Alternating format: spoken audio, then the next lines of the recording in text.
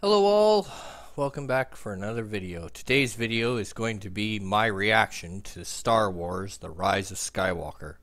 But before I get to that, if you'll indulge me, I just want to send out a belated Merry Christmas to everyone. I hope you spent it with your friends and family. Hope you all got everything you wanted. And also, I hope nothing but the best for everyone in the new year. Now, with that out of the way, also I should send a very belated birthday to Mummo Pray 5. I hope your day was special. I hope you had a great time, and I apologize for it being so late in saying so, but I hope you had a great birthday, and here's to many more to come. Okay, now, with all that out of the way, let's get on to Rise of Skywalker. I won't be going scene by scene, because obviously you kind of can't, because it's not on video yet. You have to go to the theater to see it. So my son and I went to see it. This was the second time he had seen it. I kind of sent him first to come back and give me the report of, Dad, you're going to hate this, wait for it to come out on video, or Dad, I think your blood pressure will handle watching it in the theater. So he came back and gave his report of, Dad, you can handle this in the theater. So we went and we saw the movie. Now, right out of the gate, I will say that this movie, by and far, is way better than The Last Jedi. I was not as angry with this movie as I was with The Last Jedi. So, there's that. The movie overall was okay. It wasn't great. It wasn't, fabulous. But it was okay. It was decent. There are parts in the movie, which I will get into momentarily, that kind of irked me. And there were some parts I really liked. At the beginning, my thoughts on the first meeting between Kylo Ren and the Emperor was, I liked it that Kylo didn't exactly bow down right away. He finally showed some, for lack of a better term, balls, standing in front of the Emperor. I liked that. I've been kind of wanting that since The Force Awakens. However, I wish in a way they had taken a breath at this moment in the movie to really give the Emperor time for a villain's manifesto and really get into how he survived the Death Star, how he's been doing things behind the scenes, and not just kind of gloss over it and just kind of, yeah, it's all been me, dude. Kind of wish they had taken a breath there, but okay. It was done all right, I guess, with the time allotted, with everything else they had in this movie. I guess they did the best they could with the time allotted. Now, I did like the fact that Leia was shown to be training Rey, which was great. For actually get some training in a movie was great. Also, I kind of liked that they also, before anybody had a chance to go, well, how did Leia know anything about the Force, go back and show that when Luke had his temple, he had trained Leia. So I liked that. I liked that they tied that up rather nicely. I've heard people comment about Luke's X-Wing. I too, when I saw that she was on the planet, went, oh no, she's leaving in the X-Wing. However, what made this series of events okay for me was Luke was the one that pulled it out of the water, and Luke was the one that gave it to her.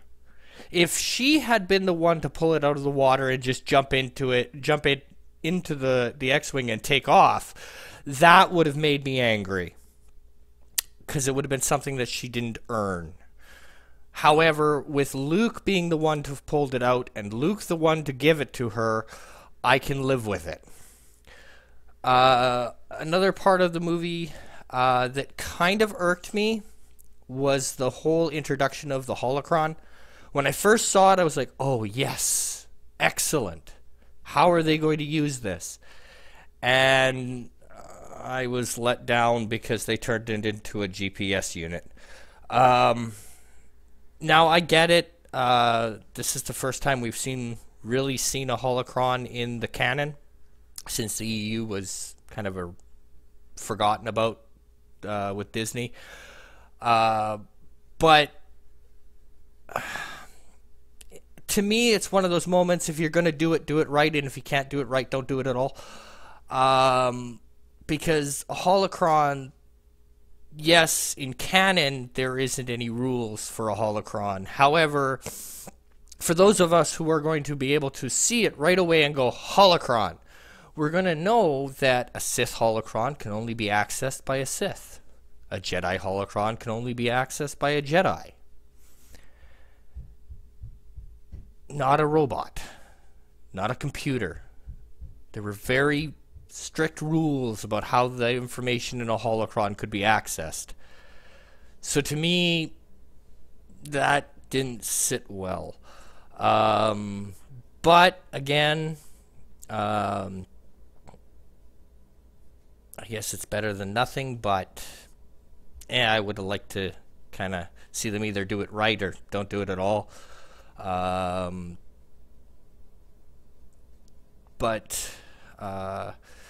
Now, as the movie progresses, I'm okay with Kylo Ren's redemption at the end. I'm not so happy about the Force heal. Force heal does kind of open things up for questions that really don't need to be answered. Like, why didn't Obi-Wan just heal Qui-Gon? Or Luke, why didn't he just heal Darth Vader? So for me, it was like, oh, really shouldn't have gone there. Should have done that another way, because the whole Force heal thing just opens up a Pandora's box that really should have been closed and stayed closed and left alone. So on that aspect, I didn't like it. But I mean, for the story, it was necessary. But still, I just kind of wish they hadn't gone there. The Force teleport is another one that just kind of, but I suppose it kind of was a little bit more magic-y than I would have liked. But again, for the right action sequence they were going for, they needed it to happen that way, so yay, Force transport exists. Although I think for me, it wouldn't have been so bad if they had done it just the once and not during what a lot of people after The Last Jedi called the Skype call. Kylo Ren being able to grab the necklace off her neck when they were talking through the Force. I think that was an overstretch, just a bit. The passing of the lightsaber was okay, but I think it would have been less of a irk to me if they hadn't already have done the grab the necklace during the Skype call. But overall, I thought the movie was good. I liked the fact that they did a lot of corrections. Like, my son and I both laughed at the line, a Jedi's weapon deserves to be treated with more respect. I liked that very much. I liked the fact that they tried to redeem Luke a little bit in this movie. I think the older characters were treated with a little bit more respect in this movie than they were in The Last Jedi. So overall, I can accept that. And overall, I give the movie a 6 out of 10. The other major thing I didn't like, and before I go rambling too much, I'll say this. It's not that I don't like it for the reasons I've heard. I don't like it for a different reason. At the very end, when she's on Tatooine, and after the lightsabers go down, and she sees Luke and Leia, and she's asked who she is, she says, "I am Rey Skywalker." And my immediate reaction was, no.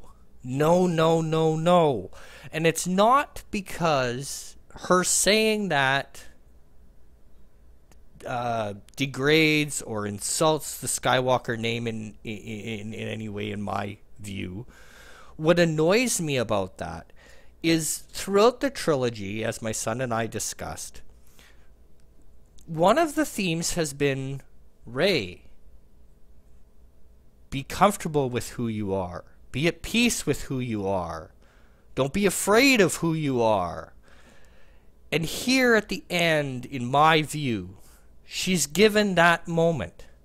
She's given that moment to be at peace with who she is, who she truly is. She's been given that moment. She's been given that spotlight to be proud of who she is, to be comfortable with who she is. And instead of saying, "I am Rey Palpatine," and being at peace with that, she cowers and says, "I am Rey Skywalker." Which means she still isn't proud of who she is. She's not at peace with who she is. And to me, that takes a little bit of it away. But I might be just over nitpicking. But to me, she should have said Rey Palpatine, not Rey Skywalker. Because if she had said Rey Palpatine, then it shows that she's finally accepted who she is. She's at peace with it. By saying, "I'm Rey Skywalker," it doesn't give that same message.